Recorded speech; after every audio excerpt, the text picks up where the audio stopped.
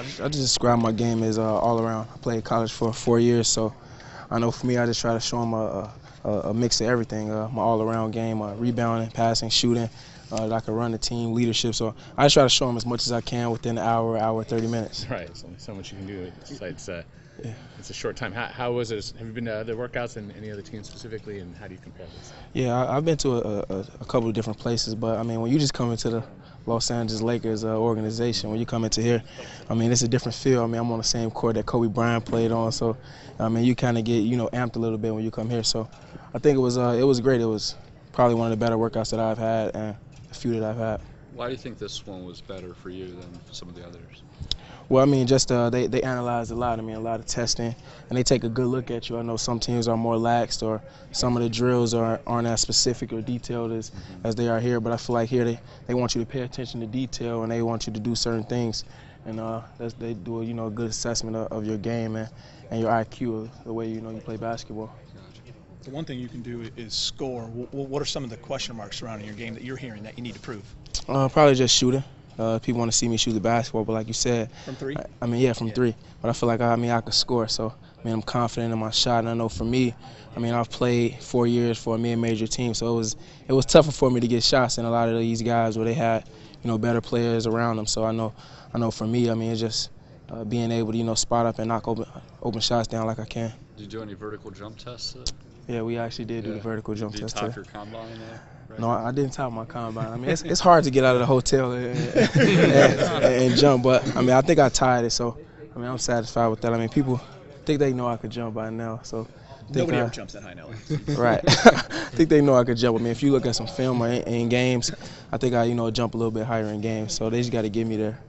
Do you still feel like your size comes into question a lot during this type of process?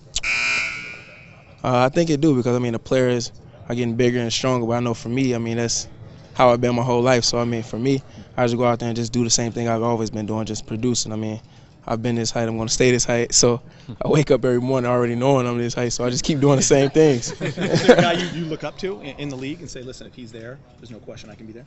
A lot of the guards. I know Chris Paul for sure. I went to his camp last year. Stood next to him a little bit and measured the height.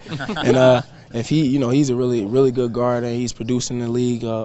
First team all defense, first team all NBA a couple times. And I feel like, if I, just get bigger with more time and learn the game, I feel like I could be just as effective or more effective with my athletic ability as any guard. Where are you hearing your ranges in terms of the draft?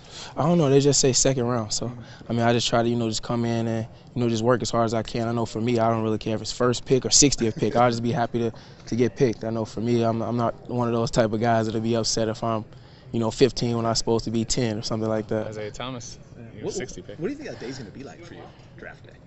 It's going to be weird. This whole time is kind of weird where you're uncertain. You work out, everybody watch you, and then they just leave. You don't know if they like what they saw, if they didn't like what they saw, and you just go on to the next one, and then a lot of more different guys are coming in. So right now, it's going to be weird, but I know for me, to get that monkey off your back and just to know what's going to happen next is going to be, it's going to be relieving. The fact you played all 4 years, where do you think that might go into play? I hope that comes into play a lot. I think for me, I'm more seasoned. I think a lot of the guys only played probably 30, 35 games, a lot of freshmen. I know for me, I played like 120-plus games, a lot of game experience. And I know through this process, I'm playing against all college players, and I feel like I was one of the better college players. I played 4 years, so I feel like I have more experience. So I know for me, it's just going out there and just producing every day, and I think it's going to help me. Was there ever a time when you were playing college after a season that you thought, hey, maybe this will be the time I turn pro? No, I had a good year my junior year, but I know for me, I just wanted to stay and stick it out and just try to, just keep trying to win as many games and just fulfill my resume and just do as much as I can. And I know even in high school and even in college, I could have left and went to different schools, or like you said, I could have tried pro, but I love my team. I was a loyal guy, so that's why I wanted to stick to my team.